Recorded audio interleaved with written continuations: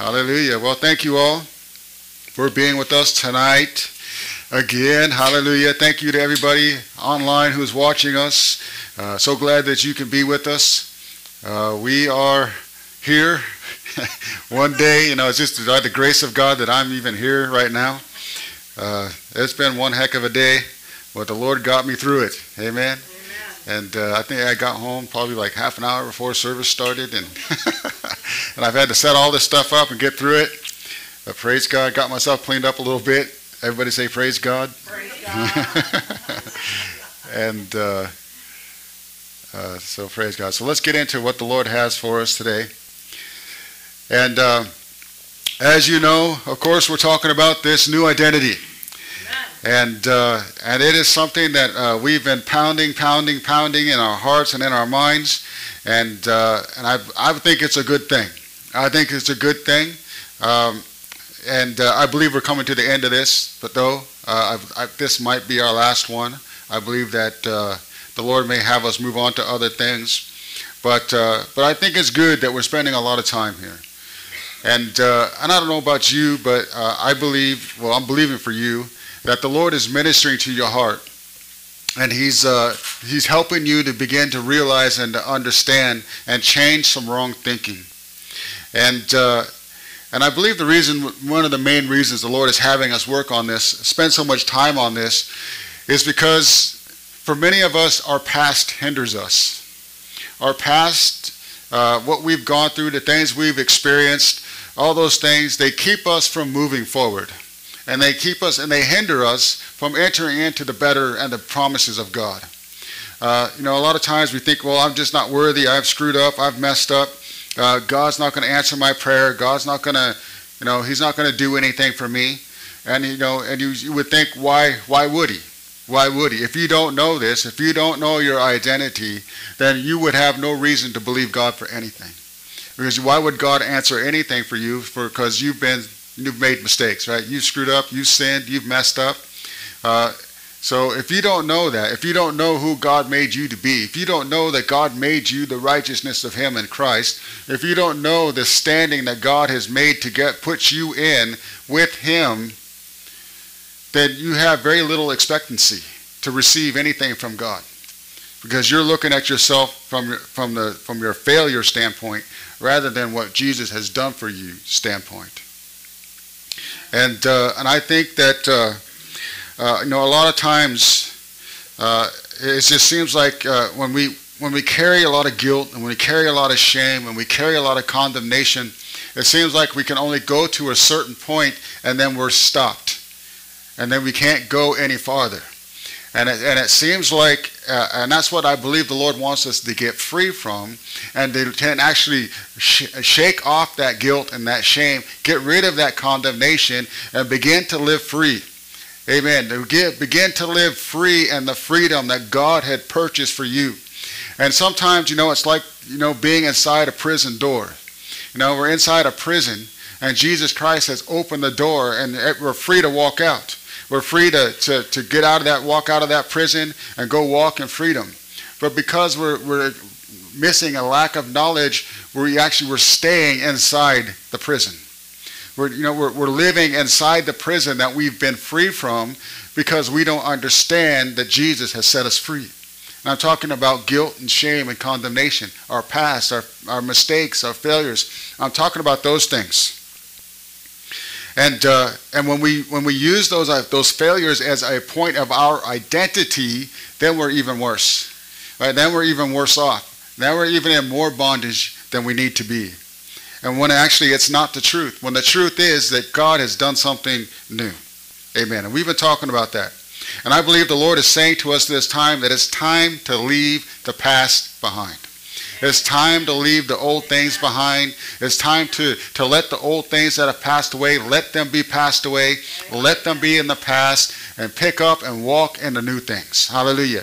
God has brought new things for you. He has brought it to you in Christ Jesus. It's time to stop neglecting them and to start living in them. Hallelujah. Because in the new things is freedom. We don't think that. We think that in the old thing is where that's where my safety is. That's where my identity is. If I let go of my past, I'll lose my identity. And it's actually that identity that holds you in bondage. And so we don't realize that, hey, that's the lie of the devil. Is to tell you that who you used to be is the better you. Right? Living in the past, living the way you used to live, that was the good times. Those were the better times. But no, that's the lie. The lie that the truth is that in Christ, and the provision that he's made for you, the new identity that he has for you, that's where your satisfaction of life is found. That is where your joy is found. That is where your peace that your heart is longing for. That's where it's found. It's found in the new things. And it's not found in the old things. And amen. So, and I know that we have talked a lot about the old things and that they are gone. And I know for some people it's hard to let go. It's hard to let go of the old things. And I struggled with this quite a bit. You know, I know it's not every one of you knows my past, but I have a past. We all have a past, right? Yeah. We all have things that we've done that we're not happy, that we wish you wouldn't have done, right? So we're not judging anybody, right? We're not throwing stones, right? We all needed deliverance. We all needed saving, right? It just doesn't matter. So there's no point in comparison or judging or condemning or anything like that stuff, because we all needed to be set free. But one of the things that I did struggle with was a lot of the stupid things that I did when I was younger. When I drink and get drunk and do dumb things and say dumb things, you hurt people, people hurt you, and it's just nasty business all around. Amen. So, but one thing that I did is when I first started coming back to the Lord, and I was dealing with all this guilt and this shame and this condemnation, one of the things that the Lord led me to do is to get in a time of prayer, and I just closed my eyes, and I believe I was being led by the Holy Spirit to do this, and I was closed my eyes, and I just imagined in my mind to put all these things on a table. And so I was kneeling there on the ground praying to the Lord, and I just felt the sense of the Holy Spirit tell me, okay, put everything on that table. Right? Everything that you feel guilty about, put it on that table. Right? I'm in my heart and in my mind. Right? And so I'm saying, just put it on that table. What is it that's holding you down? What is it that's holding you in bondage? What is it that's causing you agony? What is it that's causing you that condemnation? Put it on that table. And so I would think about all the things that I did. That was pretty stupid. I want to put that on the table, right? Or this is I did this and I'm not really happy about it, and I'm going to put that on the table. It's causing me grief, right? It's a weight for me. It's a hindrance to me. And so I put it on the table. And so I just went through all these things that I was not proud of that I did, or things that people had did to me. I put it all on that table. And it's like the Holy Spirit just said, okay, is that it? So I went back, and I went look for more, right? I put more on the table. And I was just looking for everything. Anything that would hinder me, anything that would stop me from moving forward, I put it on that table. And then I was visualizing this in my mind. And then I had nothing to do with it, but I saw an arm just come in and just sweep that table clean. It was like everything on that table just went off you just swept it all clean. Amen. So what is he saying? It's no more. And when I did that, I just felt a release. Everything just lifted off of me. And all that guilt, all that shame, all my past, it was finally done. It was over. It was all gone. The Lord had finally, he had taken it away. Amen. He has swiped and he swept the table clean. Amen. And we see this here. It's actually biblical. Here we see this here, Philippians 3 verse 13 through 14. It says, "Brethren, I do not count myself to have apprehended, but one thing I do, forgetting those things which are behind and reaching forward to those things which are ahead. I press toward the goal for the prize of the upward call of God in Christ Jesus." And so I would encourage you, if you're struggling with those things, with guilt and shame and condemnation of your past, go before the Lord with it. Present it to the Lord. Give it to him. Put it before him. Amen. So he can sweep it. Amen. He can get it out. He can get it out of your heart and out of your mind, and he can sweep it off the table. Amen. Old things passed away. Hallelujah. That's how the Lord views it.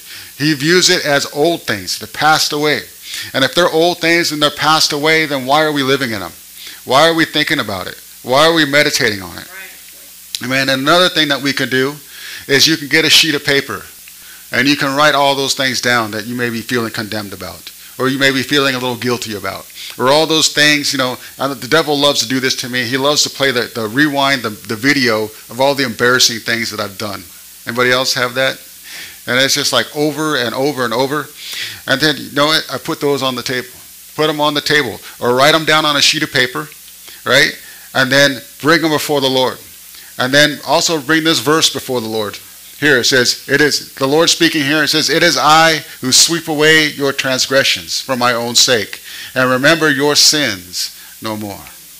Other translations say, is I, even I, am he who sweeps away your transgressions. Right? He is the one who does it. He is the one who will not remember your sins anymore. Amen. So if God's not remembering it, why do we need to remember it? Amen.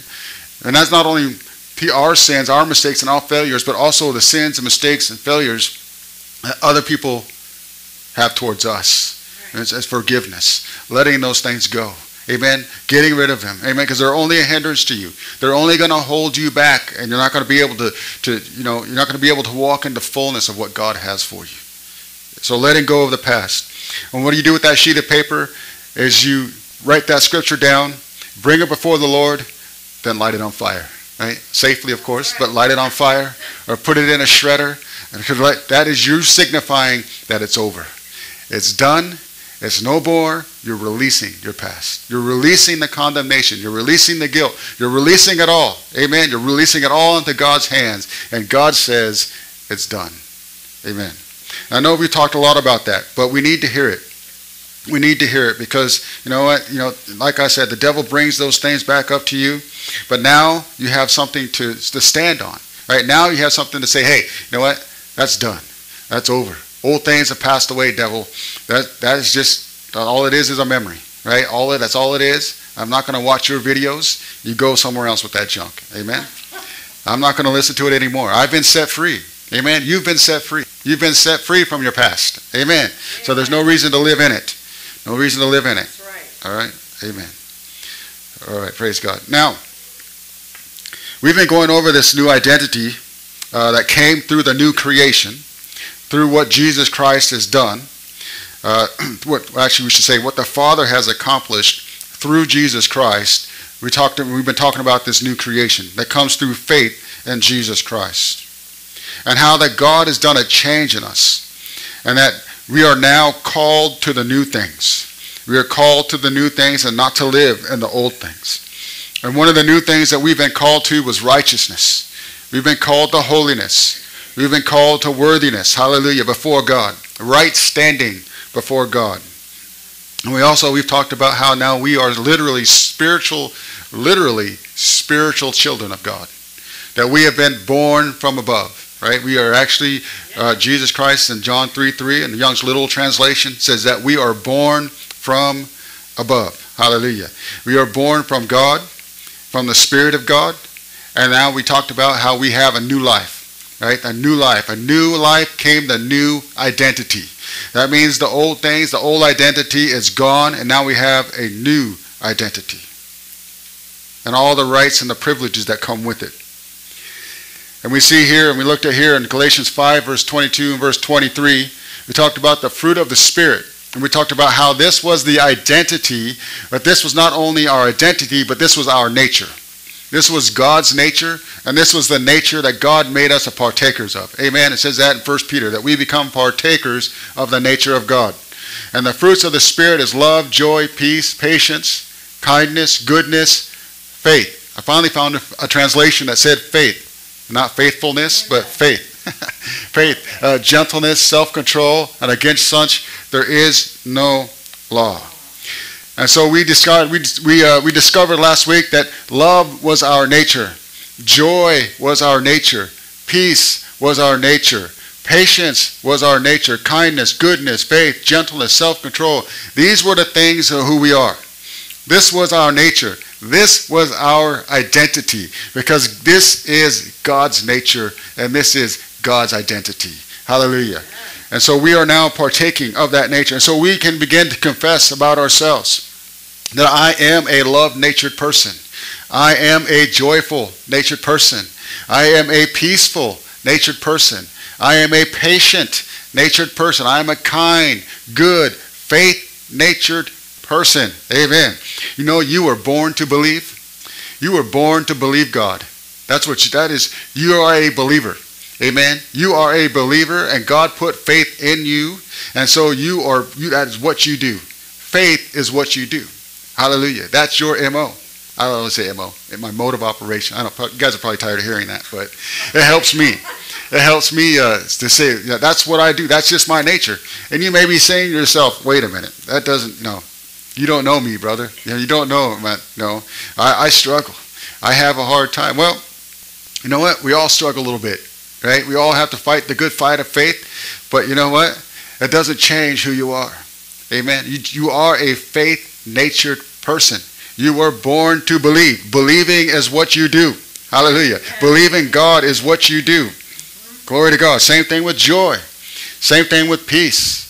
All of those things. You were born with those things. And you were born to live in those things. Amen. And also,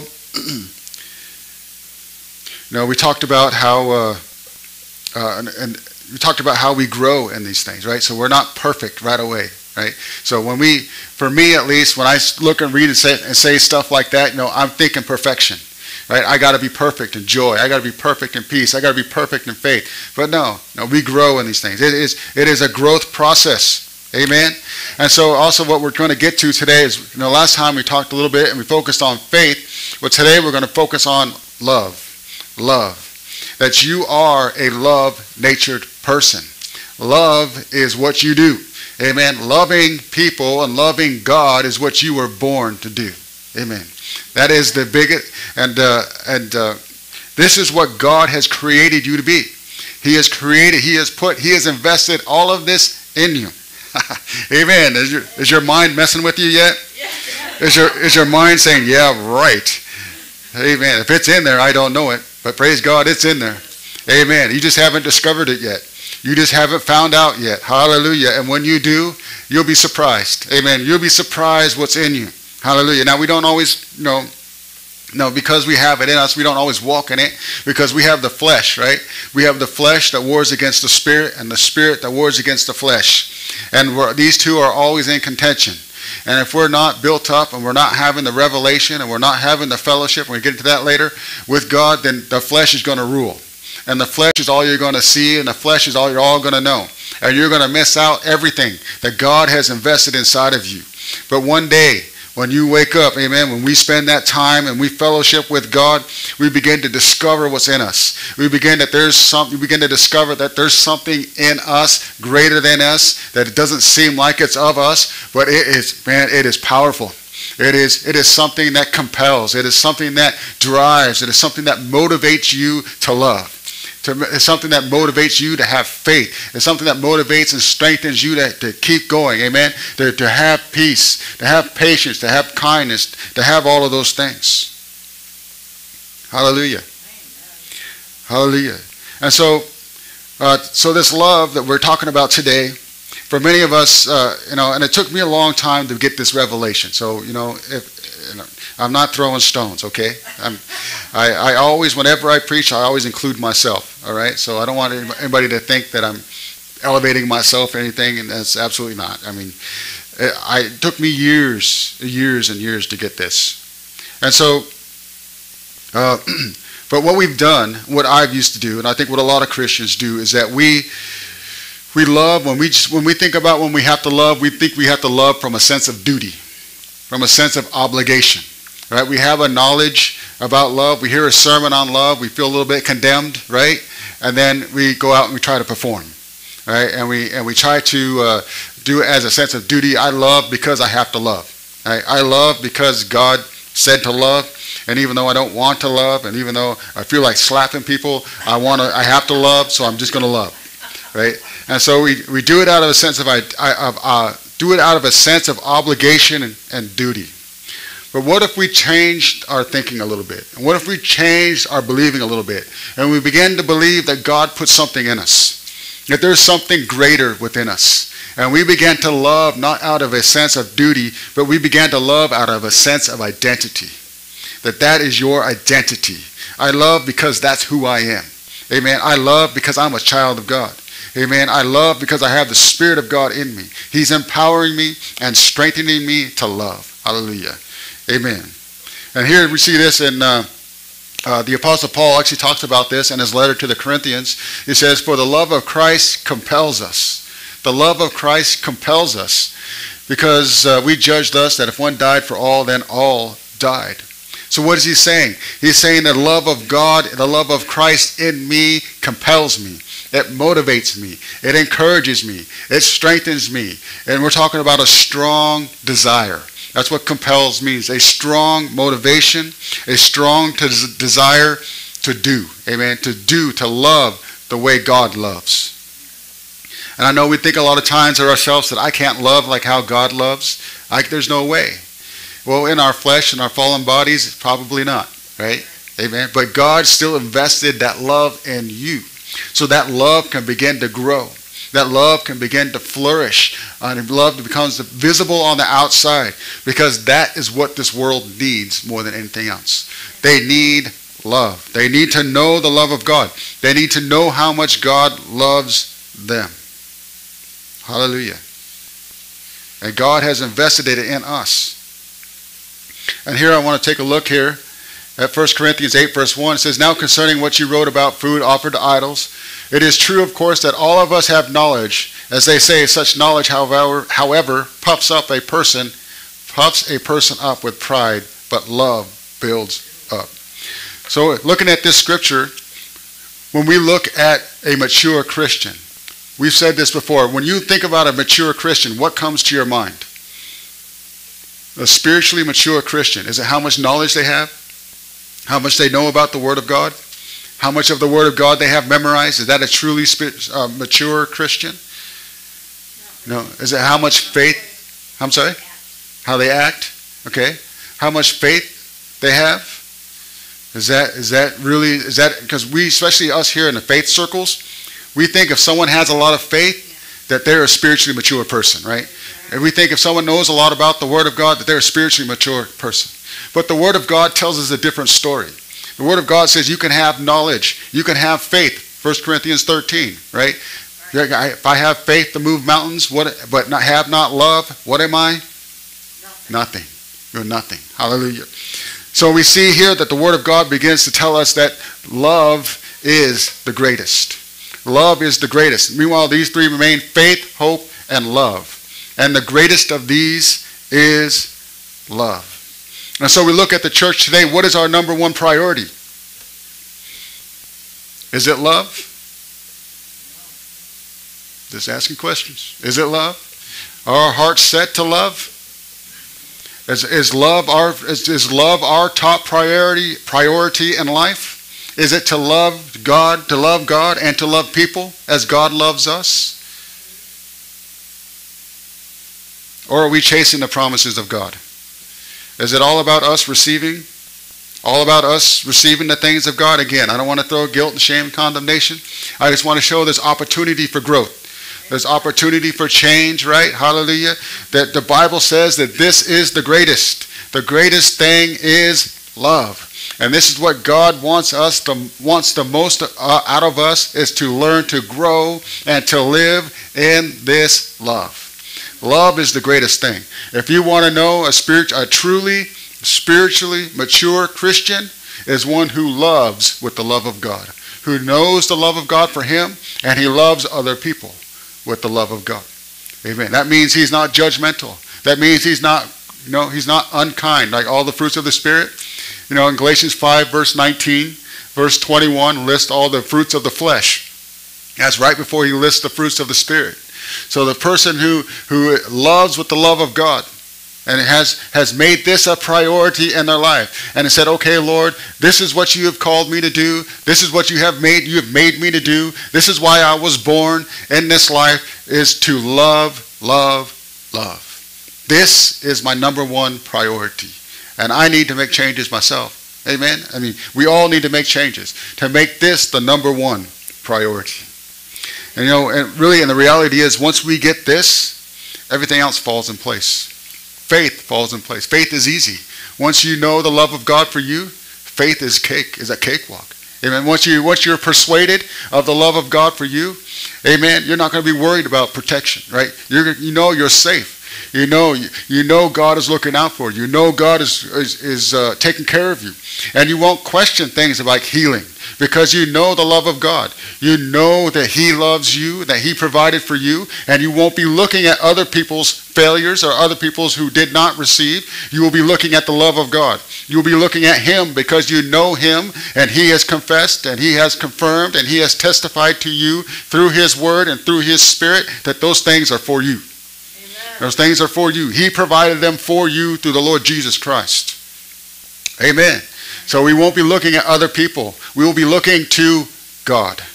What does He say? What does God have to say? As if we live off of other people's experiences, we will never enter into the promises of God. We will never enter into what God has for us. We have to find out for ourselves. If you're not sure about one of the promises of God or the provisions of God, take it to God. Find out for yourself. Amen? Because, if some people you're just not going to listen to. I have people that I'm not going to listen to. All right? Just for whatever reason. But I have a question about the things of God. I take the word of God and I go to God with it. I say, God, is this you?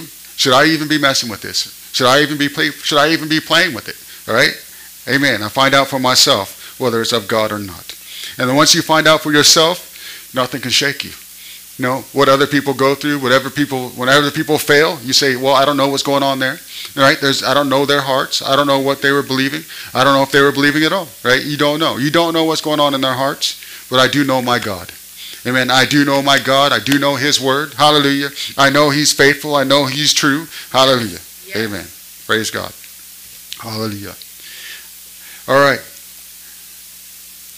So we're not going to go too long tonight, because I'm just way off script here. But that's good, I don't think the Lord has a problem with that. I hope not. Amen. Amen. So for us as a church, we've majored in grace, we majored in faith, and we majored in the promises of God. But we're taught very little about love. And I think that's why a lot of the church seems judgmental, seems critical, seems condemning. How many of you would agree that seems to be a lot of the church? It's been that way in the past. Because we haven't talked a lot about love. And when we do talk about love, we talk about it in a condemning manner. Kind of like, you're not walking in love. You better shape it up. You better do better. Trying to get you under guilt and shame and condemnation to try to get you to act out in love. And all it does is it changes you for like a week. And then you're right back to doing whatever you were doing, right? So we want to grow. Amen. We want to come to God and say, Lord, I know this is your priority for me. And so I want to make it a priority in my life. And I want to learn how to do this. Amen. And it's not something that you just decide you're going to do. Right? Just one day I'm going to walk in love. Now it's something as you get with God and as you partner with God, He will show you. The Word of God says the anointing teaches us. And so there is an anointing that will teach you to love. Amen. Did you know that? That there is an anointing that will teach you how to love. It's like, how many of you have ever been in the presence of God and you sense the anointing on you and you spent strengthened? Right? You've been, maybe you're having a rough week and you've been empowered, you've been strengthened, something on the inside of you. It's that same kind of anointing that will empower you and strengthen you to love as He loves. And as you walk in that anointing teaches you what to do, what to say, how to act. Amen. And that was one of the greatest things I discovered at Rhema. And you get it as you abide and you fellowship with your Father. And I think to myself, this is me, I'm talking to me here. We have tried too much to do too much on our own. And we have not fellowshiped with our Father. Our ability comes with our fellowship with our Father. Our ability to believe comes with our fellowship with our Father. Our ability to walk in love comes with our fellowship with our Father. Our ability to walk in joy and peace and all the fruits of the Spirit, they come with fellowship. They come with abiding in the vine. And we talked about that last week. I am the vine, you are the branches. He who abides in me and I in him bears much fruit. For without me, you can do nothing. So we need to get into the presence of God. And we need to allow that anointing to teach us. Amen. We need to allow that anointing to guide us, to strengthen us, to give us the ability to walk in love as God loves us. Amen. That's the only way we're going to do it.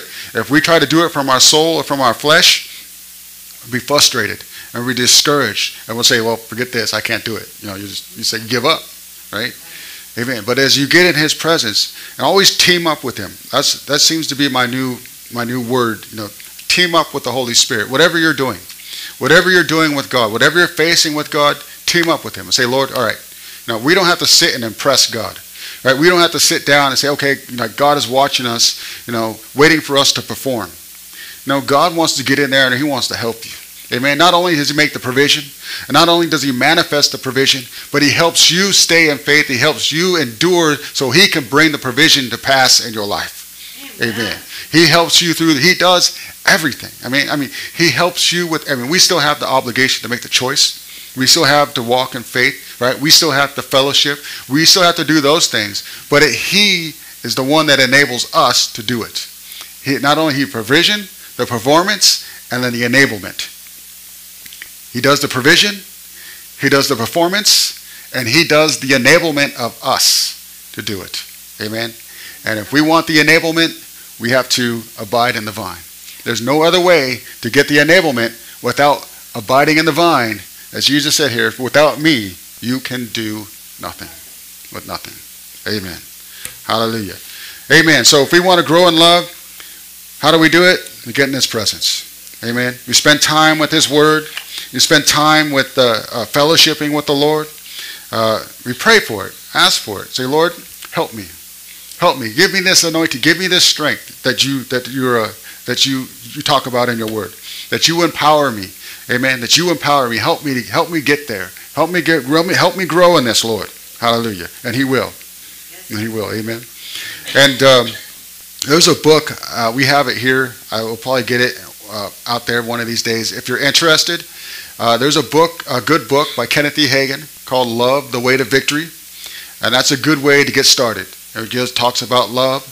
And it's an anointed book. I believe absolutely it's an anointed book. And it will start feeding your heart on this love. So read that book. I would challenge you to read that book and fellowship with. Read it together with the Holy Spirit. Right? Whenever we read those things, we read them, say, all right, Lord, what are you trying to tell me? What do I need to learn from this when I'm reading? Amen. And also another good book you can read is the Gospel of John. You can always go back. That is a great book. It's one of my favorite books of the Bible. If you ever study the Gospel of John, it blows you away. Just blows you away. It can be nothing but from God. Absolutely. It's amazing. It's like the book of Daniel. The book of Daniel is amazing too. Amen. If you haven't studied the book of Daniel, it talks about the prophecies of things that were going to happen. The book of Daniel was written long before these things that have happened. And they actually I think they have copies of the book of Daniel way before these things have happened. And it's amazing. Just absolutely amazing. All right. Praise God. All right. Let's go ahead and let's pray. Father, we thank you. We thank you for your word, Lord. And Lord, we just pray. Lord, we know that there's no condemnation before you. That Romans 8:1 says, there is now therefore no condemnation for those who are in Christ Jesus. And so, Father, we just set our hearts before you to seek after you, to seek your face, Lord. How can we love more? How can we love better? Because this is what you've called us to be.